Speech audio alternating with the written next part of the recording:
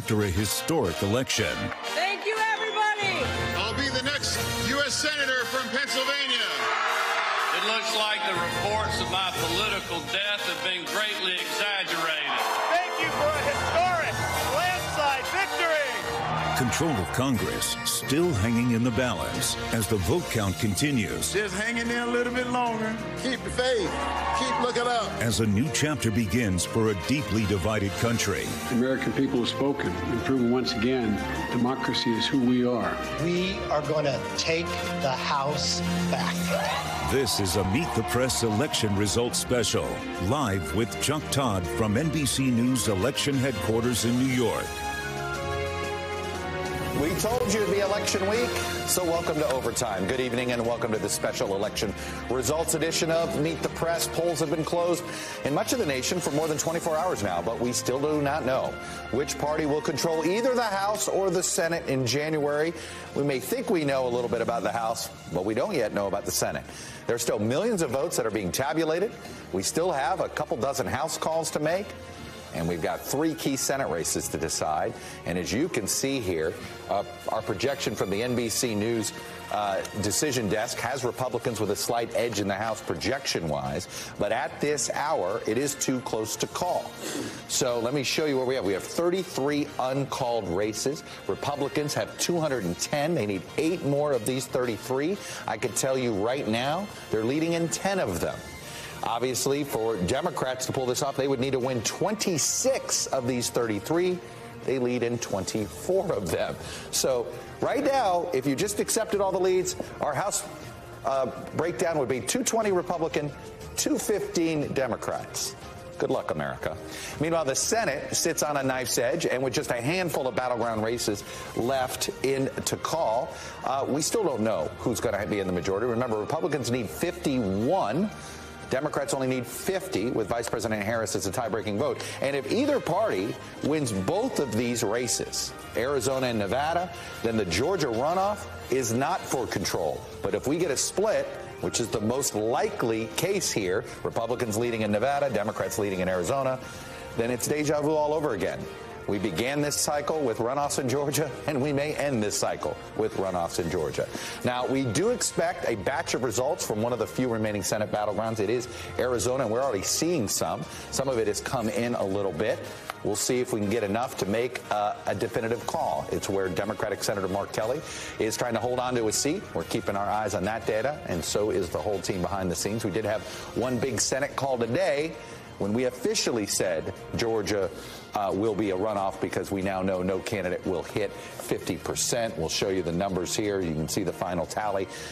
This runoff will be December 6th, the Tuesday after the SEC title game, which Georgia, the University of Georgia, expects to be in. So just keep that in mind. But this is, looks like, the unofficial final part 1 of this Senate race. Now, look, there's a lot we don't know from last night, but here's what we do know. Polarization was the driving force behind this election, and it helped Democrats outperform across the board, despite deep voter dissatisfaction with the current president and the current economy. President Biden this afternoon held a rare and lengthy press conference on the midterm results, where he answered questions about his own political future. What in the next 2 years do you intend to do differently to change people's opinion of the direction of the country, particularly as you contemplate a run for president in 2024? Nothing, because they're just finding out what we're doing. The more they know about what we're doing, the more support there is. How do you interpret last night's results in terms of deciding whether you want to seek another term? Our intention is to run again. That's been our intention, regardless of what the outcome of this election was. I think everybody wants me to run, but we're going to have discussions about it.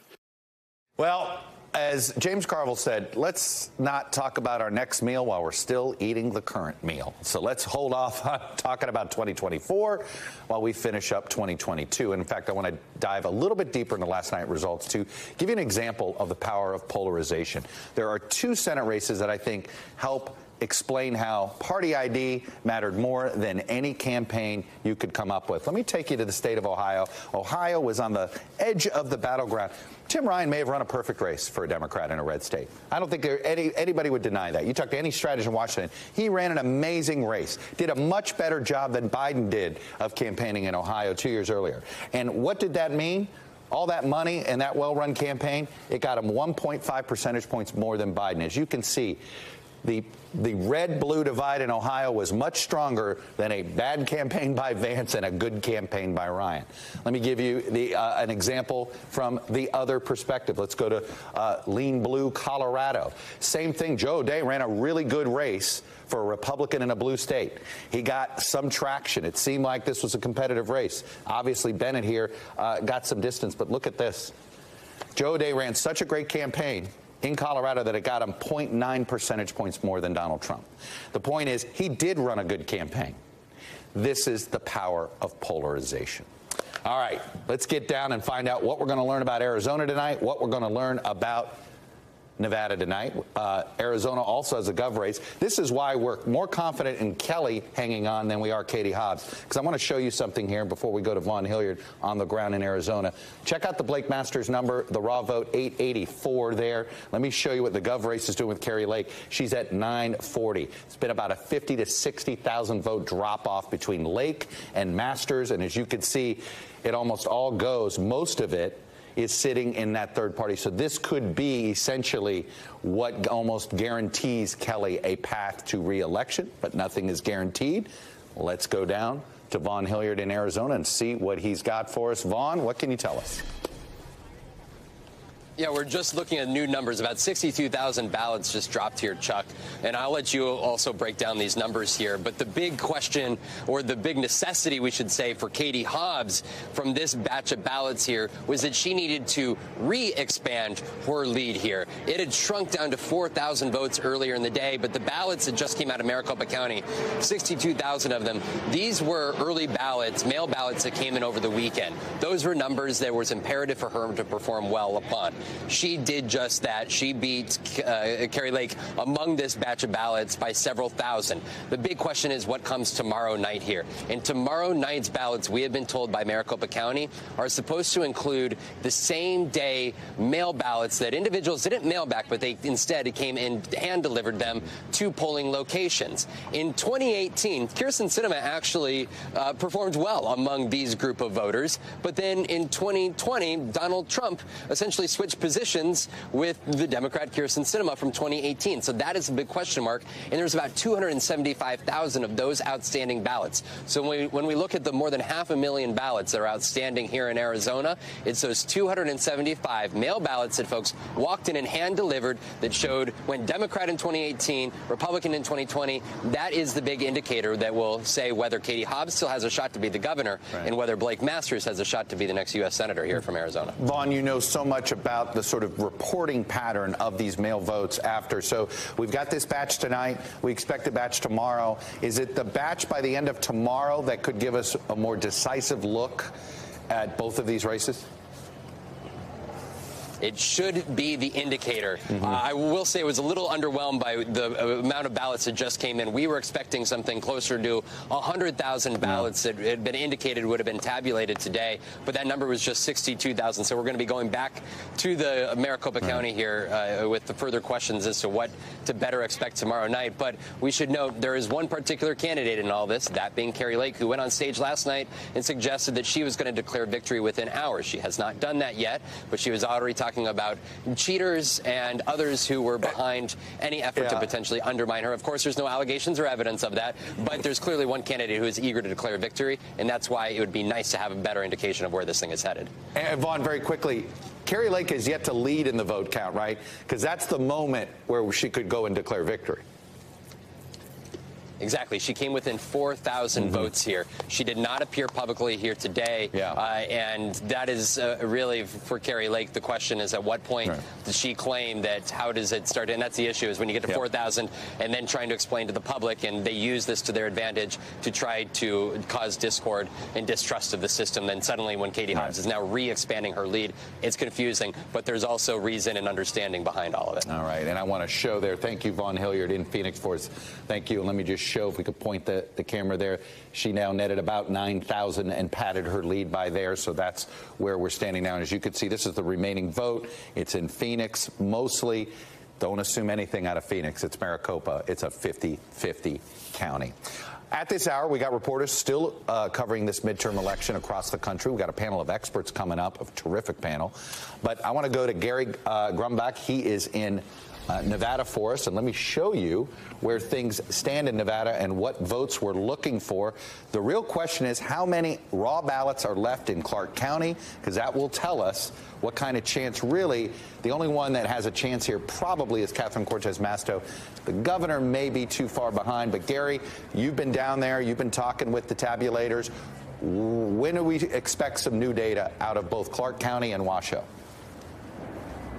Yeah, we are still waiting on tens of thousands of votes to be counted here in Clark County. And I got an opportunity to go actually inside the Clark County Election Department where they are counting the votes. And you would think, given the anticipation of this race nationwide, they would be furiously counting the votes with hundreds of people there. That's not exactly what's happening inside. There's a couple dozen Clark County election workers that are very methodically opening the envelopes, putting the ballots through the machine, and then tabulating it on their screens. It's a very methodical thing because they don't want to mess this up, and they don't want to be accused of messing this up. And I will say they're not in a real rush to get this done tonight. They're not in a real rush to get this done tomorrow. They have until Saturday, November 12th to really get this done based on the state statute. And they're not going through the night to count these things. They're going to finish up sometime tonight and start back again tomorrow morning. Chuck.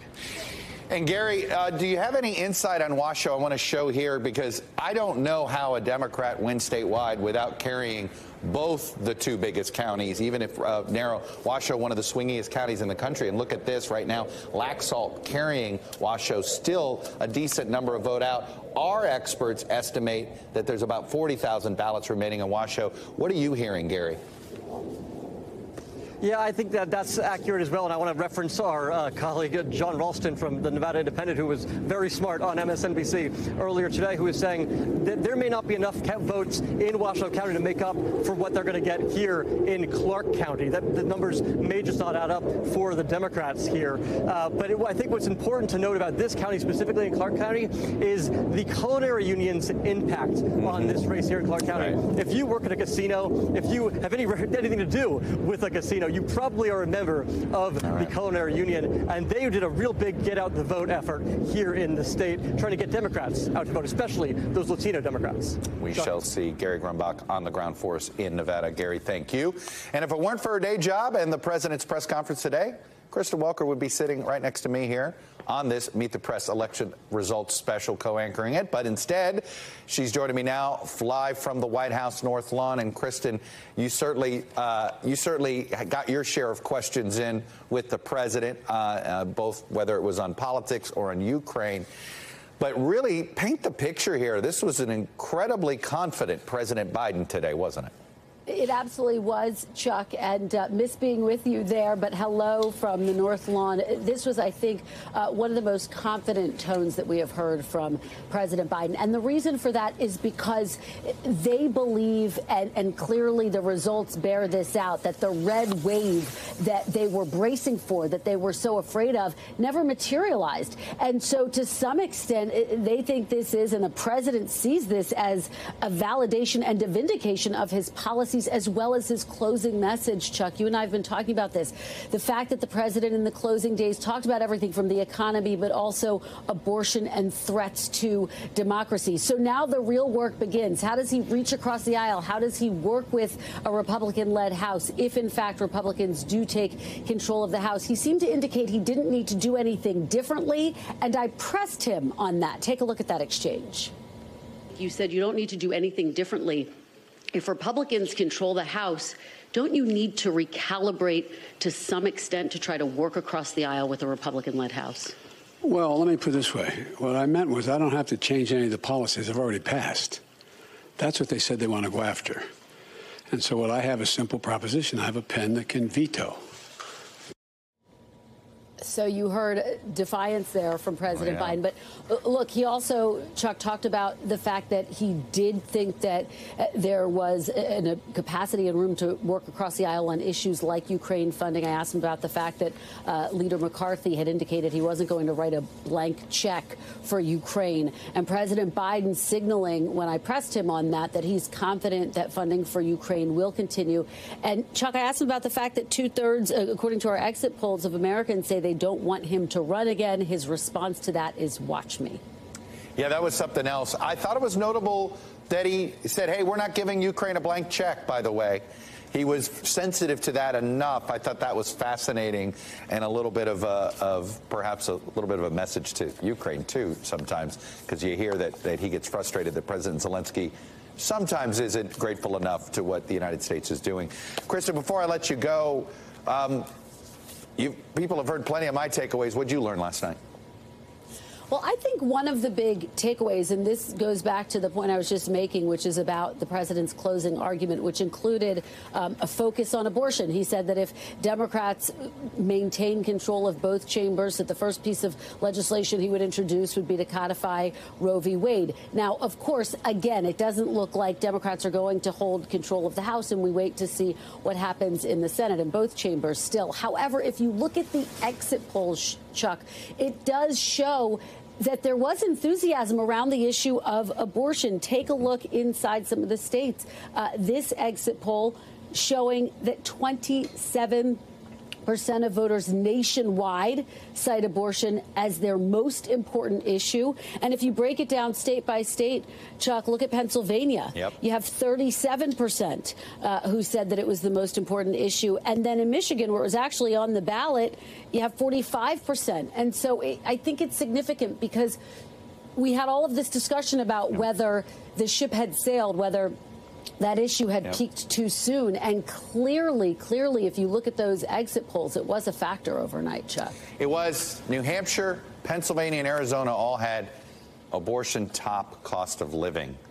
Notice what direction those Senate races appear or have gone. Anyway, Kristen Welker at the White House for us. Kristen, thank you. And folks, we are still expecting a pretty big addition to the vote count in Maricopa County any minute, and it could tell us which way Arizona's too early to call Senate race is leaning. I don't know if we'll get enough to be determinative on the governor's race. There's a chance on the Senate race, so don't go anywhere. My panel is next. It's a fantastic one. You're watching a special election results edition of Meet the Press.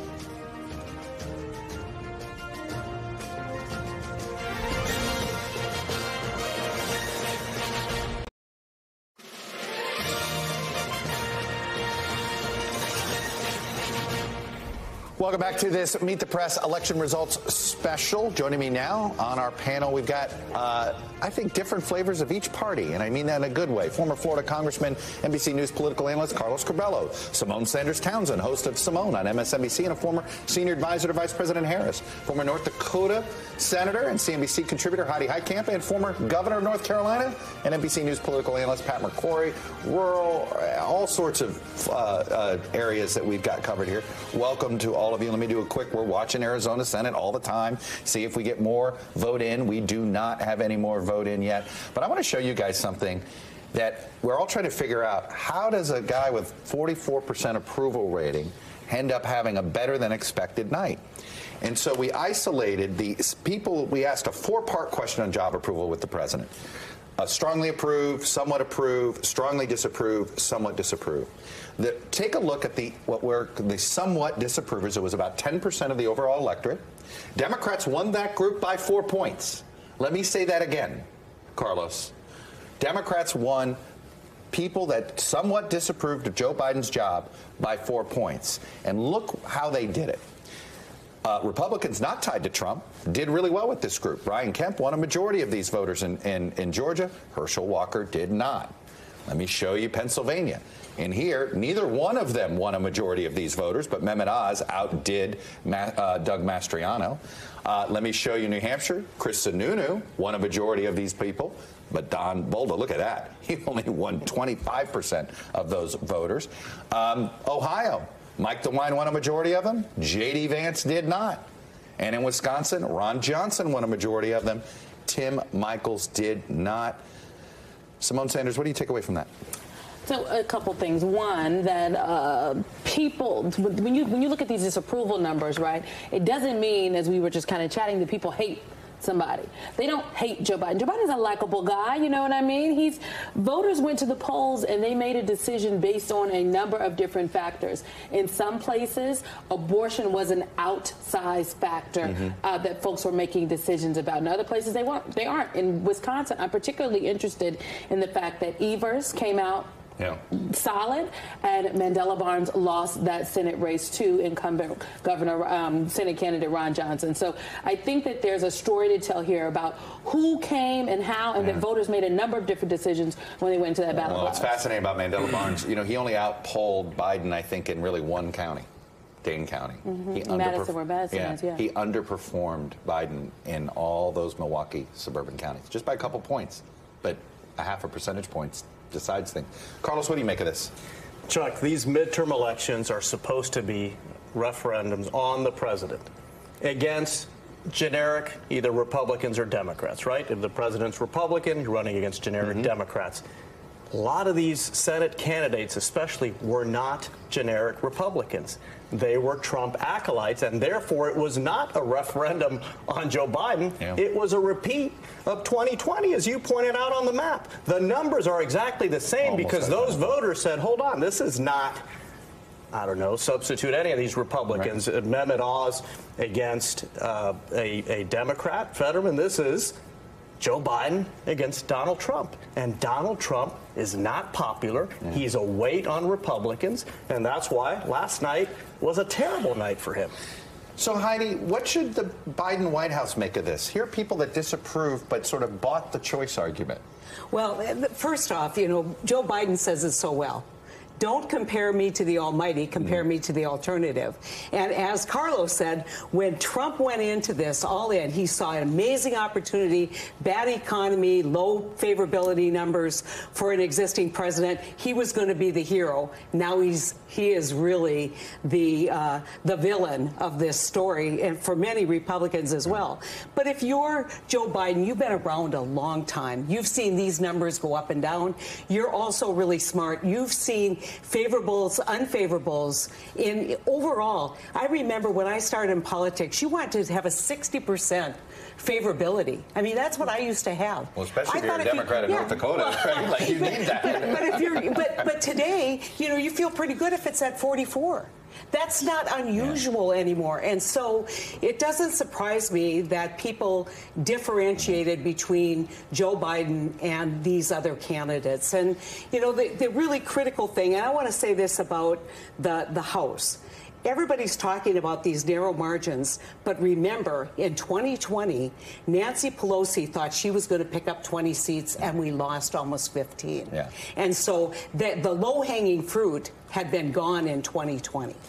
Pat, one of the theories I had is the questions I had about this election was, unlike Republicans in 2010 that wanted to make sure they had no association with Bush, the Bush years, or Democrats in I was there. Right. Or Democrats in 2018 who said, oh, no, we're not the Hillary Clinton party. We're something different. Right. This party didn't do that. There was no new party smell, right? Where's your new car smell? There was no new party smell, and I think voters sniffed it out. Yeah, about 2 months ago, when you thought the red wave was beginning, Trump was kind of quiet in Florida. He wasn't getting a lot of publicity except from the January 7th hearing. And so you weren't hearing from him. And Biden was out there, and I was going, hot dog. Come on, Mr. President, give as many speeches as you can, stumble a little bit, make us squirm with your mistakes or whatever. And I was going, we're going to win this. And daggum, then with a week or so ago, Trump had to get on the stage, and I'm coming to Pennsylvania, I'm coming to Ohio, I'm coming to North Carolina. I'm going out there whether you want me or not. In fact, I know some candidates who did not want him to come. Is there any doubt that this hurt Oz? And they couldn't say no. Is there any doubt it hurt Dr. Oz? being there at the end with Mastriano and Trump. On that stage, it was a terrible thing to do. But I also think there's something about the agenda here. You know, while the president may have low approval ratings, the agenda is quite popular. You talk about the infrastructure bill, you talk about the bipartisan gun law. Those are some of the things that candidates talked about. There were very few Democratic candidates who were in their districts yelling about Joe Biden, but they were talking about some of these issues and running on the agenda. Who got kicked off the stage by Trump? DeSantis. Yeah. Oh, yeah, he did. He wasn't asked to come. Probably the best thing that ever happened to DeSantis. It worked out all right. It worked out. He didn't have to say no. So I want to say something about Warnock that I found out. He took Johnny Isakson, the seat that he replaced, beloved. Johnny was like one of everybody's favorite senators. He kept that staff on, and then immediately started doing constituent services, addressed Georgia's concern. When you go to Arizona, guess what? In Arizona, he talked about water, he talked about the border. I mean, Mark Kelly. And the other thing about Arizona that's interesting is why, if you're running for a seat in Arizona, do you take on the McCain family? I mean, there's no positive to that. And so at the end of the day, Jimmy and Jack got on the stage with Kelly and said, he's our guy, bringing that aura, you know, that Republican moderate vote to Kelly. And Jonah Goldberg put it well. He said, can you imagine somebody at the Nike store yelling asking customers, any of you here ever buy Adidas? Get out of the store. I don't want to sell you a Nike. Or say I hate Michael Jordan. Yeah, I mean, like, you know, no, you want to, McCain person is here. Great. I want to bring it in. There is one crazy point. That was. There is one point that I don't think has been stressed. A lot of this current state, the decisions were made months ago by Schumer and McConnell. Super PAC money controlled by them, which is a conflict of interest out of this world, a whole nother issue. You have a personal stake in this one? No, that's in the primary by the Club for Growth. But the super PAC money and the decisions Schumer and McConnell had to make months ago predetermined who had the ground game. Now, in those states where both of them put their money, i.e. Pennsylvania, Schumer won Pennsylvania. You saw a lot of money right now in Arizona. You're seeing a lot of money in Nevada by both of them. A lot of money in Georgia. North Carolina, Schumer pulled out and left Beasley out cold, even though she out fundraised. Is that the one backseat driving the Democrats deserve, is whiffing on North Carolina? Yeah, look, I think that the DSCC should be kicking themselves, that Chuck Schumer's aligned PAC should be kicking themselves. National Democrats could have done more to bolster Sherry Beasley. There were 3 races where the Republicans spent millions and millions of dollars. It was Georgia, it was Pennsylvania, and the 3rd race where they spent the most money was North Carolina against Sherry Beasley. That was a winnable race, and they whipped it. Think about how well she did without the help. They didn't have a Democratic ground game in North Carolina. The Republicans had a ground game because of state Supreme Court justice race. Interesting. Well, yeah, Democrats did not do well on the judges in North Carolina. That was the biggest race in North Carolina. We might get off on a tangent there, and we shouldn't. But I hear you on that. In fact, by the way, guess what's coming up in about 3 months in the state of Wisconsin? A judges race for another state Supreme Court judges race. Exactly. All right. Let me pause this conversation here a little bit. You guys have to stick around because you promised you would. I want to bring in, though, my next guest. Despite a better-than-expected night, voters still sent a clear message to the party in power that they're not satisfied with the handling of some key issues, particularly the economy. So to help us break down everything we saw from Democrats last night, New Jersey Governor Phil Murphy. He is currently the vice chair of the Democratic Governors Association. And, Governor, I really wanted to talk to you because, you know, we got our first check-in on this cycle about 1 year ago, and you were the one going, oh, my God, what almost happened to me in blue New Jersey? When you think about where the perception of the Democratic Party was and where things were a year ago and where you are the morning after this midterm, are you surprised at where Democrats are today? No, I'm not. Chuck, good to be with you. I think we were, in many respects, the canary in the coal mine, as they say, with, I think, affordability, with the inflation rates now only intensifying. Listen, I think all things considered, and I know the House is still in the balance, the Senate's still in the balance, we got several governor's races still in the balance. I'll tell you something, I think we learned some lessons, and we got our points across in a way that exceeded expectations. We had great candidates, great incumbents. I know the governor's race is the best, But no question we learned lessons from a year ago. Might have taken us a while to apply them. But I think at the end of the day, for the most part, we did. I heard an interesting stat so far. I think so far, there's only been one statewide Democratic incumbent to lose, and it was the Attorney General of Iowa. There hadn't been, you didn't lose an incumbent governor. That doesn't mean you might not. We don't know Sisolak yet. That still could happen. But you said there's some lessons. So give me one. What did you take away? But by the way, Chuck, and this is pending Steve's race, obviously, but the DGA is very proud of the fact they haven't lost an incumbent since 2014. Here are things I took away. Finally, our party is quite famously lousy on a coherent, specific message. I think we got there. And the good news is we had a substantive story to tell when you look at the historic bills that were passed in Congress and signed and led by the president. So we had a substantive story. We finally told that story. Secondly, I think Roe v. Wade or Dobbs was a latent issue, maybe not showing up in polling in some of these races, but it was in the back of folks' mind, and it impacted a lot of decisions in terms of voting. I think, thirdly, the democracy craziness finally took hold. And listen, crime is out there. The Republicans played that card really well. It feels like they do it every couple of years, but they didn't play the card that says, what are we going to do about it, nearly as well. And I think records sort of won out on that basis. New Jersey, for instance, we've got a significant decrease in violent crimes. Folks were able to make that case. So it's a combination of a number of things.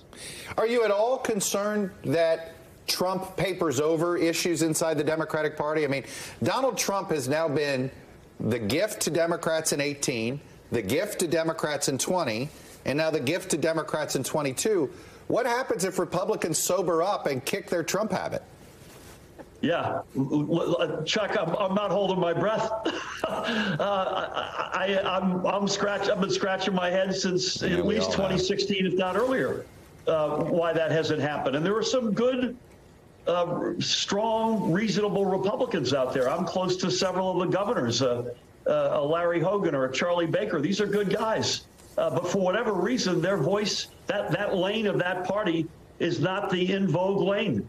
And as long as that's the case, we're not going to be bashful about calling out the extremism, the absolute insanity of the wing that is unfortunately more often than not in vogue. What do you make of Tom Malinowski's loss in your state? It was a rematch with Tom Kean Jr. Obviously, Tom Kean Jr. certainly has some name ID in the state, given his father was governor, held the same position you do.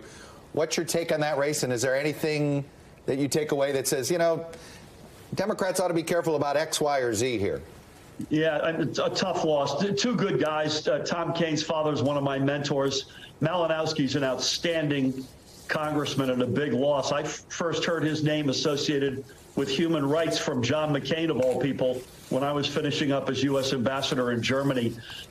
He had on the margin, a tough redistricting. That was part of it. And some very specific, particular issues to his to that race. Issues. Yeah, I don't think there are broad, overarching lessons for the party. At first blush, we're still looking at it, but he's a good man, and we haven't seen the last of him. You enthusiastic about Biden 2024? Yeah, I think he's going to go, and I'm going to support him. I've said that to him privately and publicly. I think if you're the president, you got to look at yesterday. Through all the fog of weak poll numbers and message challenges that our party have had, you have to say, you know what? He's had a heck of a run here, and the voters have realized that, and they're giving our party credit for it. You can't help but you're not one of these Democrats that says that's questioning whether he's the strongest possible nominee? No, he's the leader of our party. He says he's running. I take him on his word, and I'm going to be with him, assuming he does 1,000%. Governor Phil Murphy, Democrat from New Jersey, Vice Chair of the Democratic Governors Association. And I caught your stat there. We'll see what happens in Nevada, but undefeated and protecting incumbents since 2014. Keep me in your prayers, Chuck. We'll see what happens in Clark County, sir. All right. Thank you. We're back on the ground, live reporting on some of the last night's biggest winners after the break. But first, a look at some of the history-making election results in Florida. Meet the first Gen Z member of Congress, 25-year-old Maxwell Frost. Will be coming to Congress. He is from Central Florida and Massachusetts. Maura Healey will make history as the state's first female governor and the country's first openly lesbian governor, although she's going to be joined by Oregon's governor, I believe, on that front as well. In Maryland, Democrat Wes Moore will be elected the state's first African-American governor. And in Arkansas, Republican Sarah Huckabee Sanders will be elected as the state's first female governor. She's also a millennial. Wes Moore and Sarah Sanders, the millennial governors. Keep an eye on both of them in the next few quadrennial cycles. You're watching a special election results edition of Meet the Press.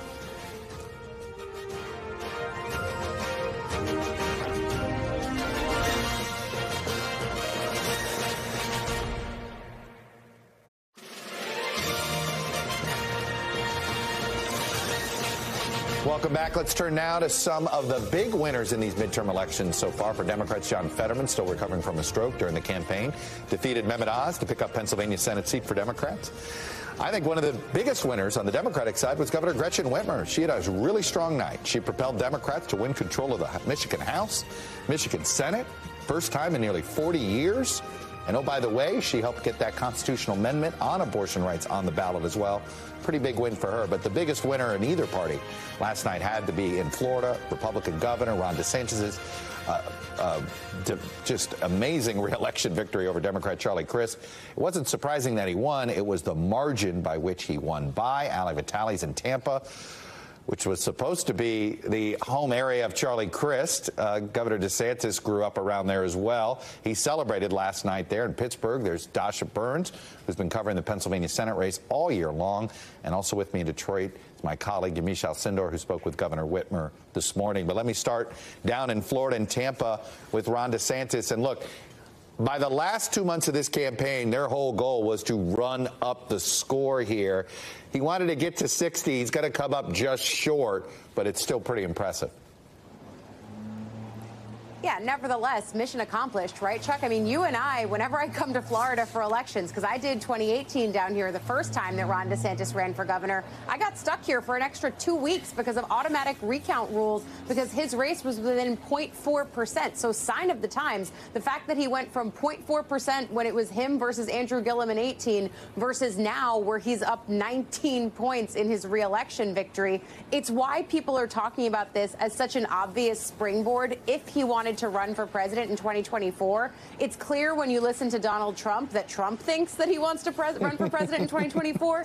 He's given out nicknames, which more than anything else, nicknames aside, it just puts in the public eye the private schisms that I have been hearing about and that you've probably been hearing about too for months. The fact that Trump is irked by DeSantis, the way that he's viewed within the Republican Party right now as a Trump heir apparent. Every time I go to conservative gatherings, whether it's CPAC, other Republican gatherings across the country, they do these straw polls. If Trump is in them, he leads them. But if he's out of them, DeSantis is usually the first name on the list by a long shot. So the fact that Trump is paying attention to him, donors are paying attention to him, Republican operatives I'm talking about are paying attention to him, there's really going to be a lot of focus on what does DeSantis do next. And the thing that I think of is Charlie Crist tried to get him to commit to a 4-year term here during this one gubernatorial debate. He would not commit to that. And last night, there were a chance of 2 more years, not 4 more years, Chuck. I caught that. That was interesting. By the way, for those wondering about what happened to Democratic turnout, 500,000 fewer votes total in the governor's race this year from 4 years ago. Population grew in Florida and fewer people showed up. I think it's pretty clear Democrats stayed home in Florida. Anyway, Ali Vitale in Florida. Ali, thank you. Let's move to Pennsylvania. Dasha Burns is there. This has been quite the road. I think the fascinating thing here with this race, our exit poll caught it. What was the worst sin to the voters? Was it Fetterman's health or was it Oz not being from the state? And by a narrow margin, it was Oz not being from the state. Yeah, Chuck, I really thought that when we would be talking tonight that we would still be waiting for those results. Last night when we were at Fetterman headquarters, the campaign, the media there, we were all ready to buckle down for at least a couple of days here. The race was called so much earlier than we were expecting. And look, at the end of the day, when the results were announced, the crowd behind me at Fetterman HQ was chanting every county, every vote. That was the Fetterman mantra from the beginning. That was their strategy. He went to those places here in this state that Democrats haven't visited in a long time, places where folks have felt abandoned by the Democratic Party, rural areas, union areas, blue-collar areas. And he, from the beginning, has thought that with his brand, with his approach, the sort of authenticity, the sweatshirt and gym shorts that he brought to his sort of approach to being a politician, the not your typical politician brand, would help win those voters over. And he did sort of eat into those margins. He outperformed Biden in those counties. He also outperformed Biden in some of those blue counties in Philly and the collar counties in those suburban areas that Oz was trying to compete in as well. So at the end of the day, the approach worked. We also saw a huge win in the governor's race here. Shapiro winning by a massive, massive margin. Democrats had been hoping that he might be able to help pull Fetterman over the finish line. That could have been a factor as well. And Chuck, you and I talked on Sunday about that rally that Oz had with Trump and Doug Mastriano, whom Republicans here had been telling me for months now is too extreme, too far to the right. That could have potentially had an impact as well, as Oz was trying to carve out that moderate lane for himself. Doesn't look so moderate when you're standing on stage with those guys. So a huge win for Democrats here. Their best chance to pick up a Senate seat, and they did it. And I'll tell you this, Tasha, his lead is only going to grow because there's still a quarter of the vote out in Philadelphia. So this lead is only going to grow. He may end up winning this race by 5 percentage points when all is said and done. Dasha Burns, I will say it again, just a terrific job covering this race. Ignore the arrows. Thank you, Dasha. Let me move over to Yamiche Alcindor, who is in Michigan. She was monitoring Michigan a lot. You talked to Governor Whitmer today. I'll tell you, if it wasn't Ron DeSantis, the next person who had probably the best night individually was Gretchen Whitmer. She's a two-term governor, one of the most important battleground states. She won her state legislature. You know, if there were an opening for president, she would be at one in the top tier of Democrats sitting there, wouldn't she? Certainly. And when we think about this, Democrats here in Michigan, in some ways, they're echoing the feeling that Democrats across the country are feeling, which is that they had a better than expected election night. And Democratic Governor Gretchen Whitmer, of course, as you said, she was successful in her bid to win re-election. She had focused her closing message on abortion, and that worked out very well for her. She beat out her opponent, Republican Tudor Dixon, who was campaigning against abortion and saying that inflation was the top issue. But when you look at exit polls, abortion was the #1 issue here for Michigan voters. Now, I sat down with Gretchen Whitmer, and she told me that she really believes that Proposal 3 passing here, which was that amendment to enshrine abortion rights into the state constitution in Michigan, that it really signals that voters, her message really resonated with voters. And it also shows that people, she said, don't want to go backwards when it comes to rights. People don't want to get rights taken away. And that she said is not only related to abortion rights, but also LGBTQ rights. Now, when you talk about her sort of the political states, I did ask her, what's next for you? Because I'm going to tell you, Chuck, she was keeping somewhat presidential campaign hours. I saw her on stage at about midnight, then she was back on it at 8 a.m. and I told her, ma'am, I'm trying to get some sleep here, and you were just at it. But really, what she was saying was that she's eager to have the future of Michigan on her mind, and she was eager to talk to voters, eager to talk to the people who were in some ways were very nervous about whether or not this proposal was going to pass. So what I felt and saw here was really a lot of elation from Governor Whitmer, and a lot of people saying, voters in particular, say they feel like their state is really speaking for them here. You know, it's something interesting, in case you're wondering. You know, I told you in Florida, fewer people voted. In Michigan, we had nearly a 5% increase in the raw vote between 2018, her first victory, and now you have to wonder, maybe it's the constitutional amendment or other things, but that worth noting there. Yamiche, thank you. So let's get back to our terrific panel here. House control hasn't been called, but our political unit crunched the numbers, and Democrats are going to have to almost run the table in order to get control. So right now we have those 33 uncalled House races. Democrats would have to win 26 of them. Republicans only need 8. Right now they lead in 10. I got Carlos Curbelo back, Symone Sanders-Townsend, Heidi Heitkamp, Pat McCrory. Carlos, you served in Congress. A 220 to 215 Republican majority. What does that look like, and can either party elect a speaker under that scenario? Here's some perspective.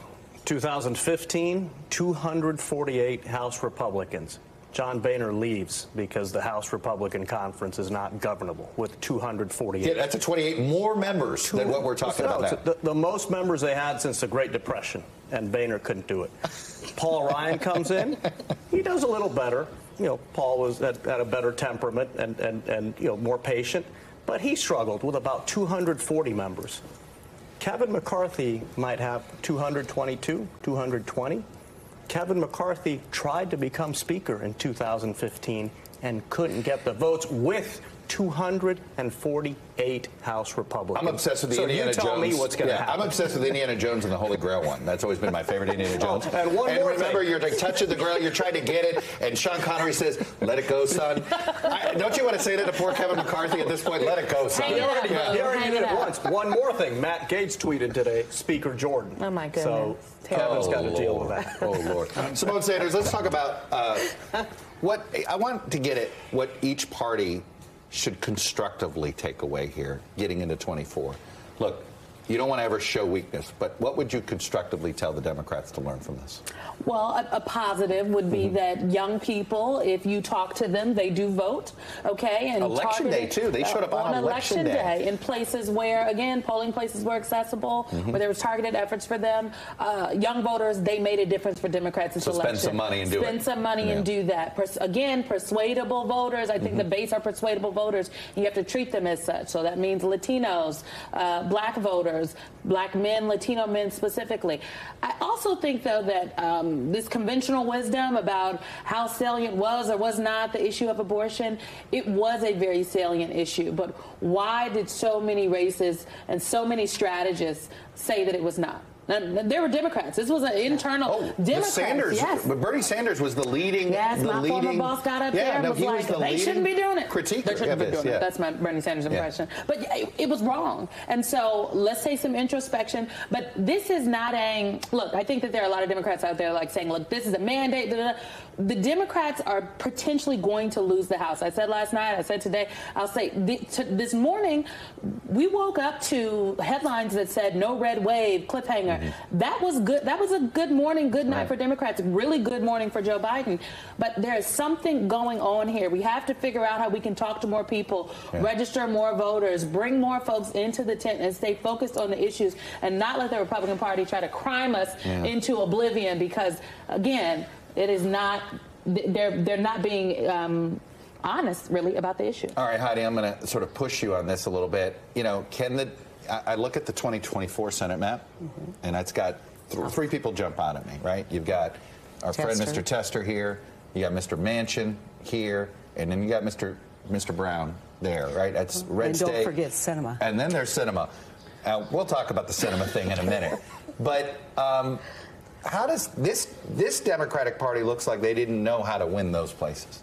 How did they win it in 2 years? But that was true even when they when I lost and Claire lost and Donnelly lost in 18. They won in 18, and 18 was not any easier than this midterm and for Democratic Senate candidates. And so it was Trump a suburban wave, but you didn't have enough suburban vote in North Dakota. And I always say, you know, John Tester gets an advantage because it's not a purple state, it leans green. It's very environmental, and so he can pick up that youth vote, that environmental vote. Joe Manchin is a person all to himself, and let me tell you, Sherrod Brown believes in working people, and they know him, and so they've all been able to brand themselves separate from the Democratic Party. Now, whether they run again, I think, is the real challenge here. But to me, I want to go back to the Fetterman example. You know, Fetterman outperformed Joe Biden in rural Pennsylvania. Yeah, we're no, he didn't win. Showing her some of these numbers here. Beaver's one of my favorite counties to use. This used to be a Dem county. And he didn't win those counties, but he is doing what we need to do, which is not lose so badly. And the other message I think that's critical here is don't believe your own rhetoric. Don't drink your own Kool-Aid. You think that it was your economic message? It was Trump and abortion and chaos that was on the ballot, and they said no more of that. Right. We won't have that advantage if Trump steps off. All right, I don't know if you're the right person to ask this, but how do you dump Trump? Because the Republican Party has to. If they want to be a majority party, they have not been able to get 50% of anything, not 50% of the popular vote, since Donald Trump's been leader of this party. Well, I know the Trump voter. They've been with me and they've been against me. Yeah. But I know behind the scenes when you meet the Trump voter, they go, I like this DeSantis. But they're afraid to say it. Because the Trump people don't want to tell another Trump person they're against him. And I think you're going to see that with the Democratic congressional Party. Republicans. Right, they all can't stand this stuff, but they won't say anything. But I think, no, I think they will come out. I think it goes back to the silent majority of Richard Nixon. I think they will come out and go, President Trump, it's time for you to step aside. And it's going to take someone like DeSantis to go, I'm going to make the move like Obama made the move when my opening is there and not sit on the sideline. And I expect him to do it. And, Governor, what happens when Trump says, I'm taking my coalition? I'm taking all those people that I brought, the white, the blue-collar, working-class folks, the people who will go to their rallies, and I'm going to hold you hostage. Because the reason why the Republicans, they don't love Donald Trump, but the reason why they've tolerated him is he brought new people to the party and carried them forward. And so what happens if Donald Trump says, they're coming with me, they're loyal to me, not to the Republican Party? I mean, exactly. Oh, believe me, I was in one of those primaries, but I'm just telling you, DeSantis has that special pull. I hear it. I have visited his rural areas. I was just going to say, can I remind? I want to remind you. Untested. Yes. That man has not seen nothing outside Florida. Right after the 2014, midterm elections, there was a governor in Wisconsin named Scott Walker who just won his third statewide race in 4 years at the time, right? And he had beat the recall, and every Republican went, that's the guy for 16. That's the guy. And then he went out there, and he wasn't a guy. And I don't know. You know Ron DeSantis a little bit, Carlos. You served with him a little bit. I think he looks good standing next to Trump. Will he look good when Trump isn't standing next to, proverbially standing next to him? The big question is, how does DeSantis hold up on a debate stage when Donald Trump is punching him in the face over and over and over again? There are some comparisons between Ron DeSantis and Jeb Bush. They're both policy people. That question of who would you rather have a beer with? They're not really at the top of that list. Trump, for all his flaws, he's entertaining. He's interesting. Jeb Bush would have never gone after Disney. Yeah. Right. Yeah. Jeb Bush would have never gone after Disney. This guy.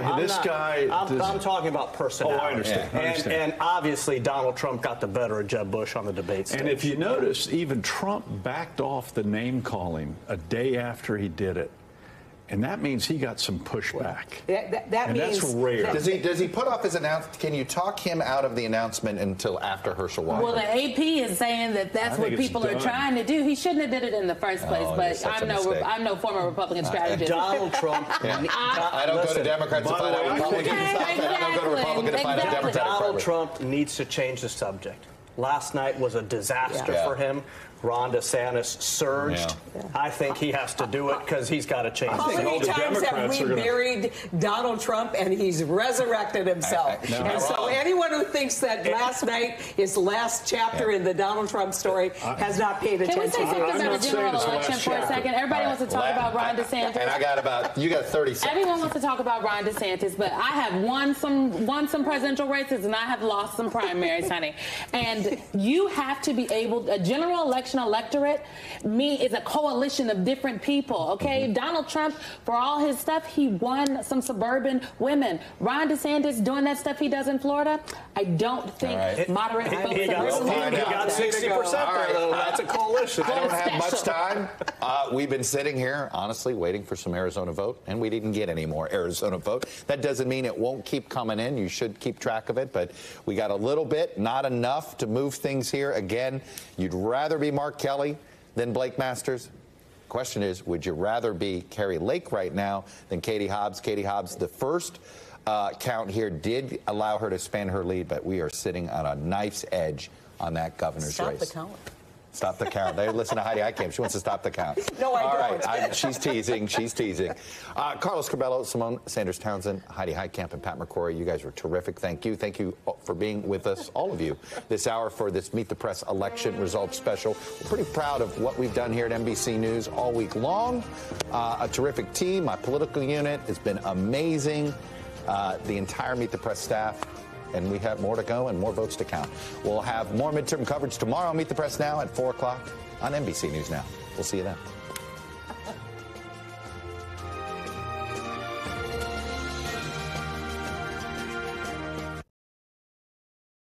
Thanks for watching our YouTube channel. Follow today's top stories and breaking news by downloading the NBC News app.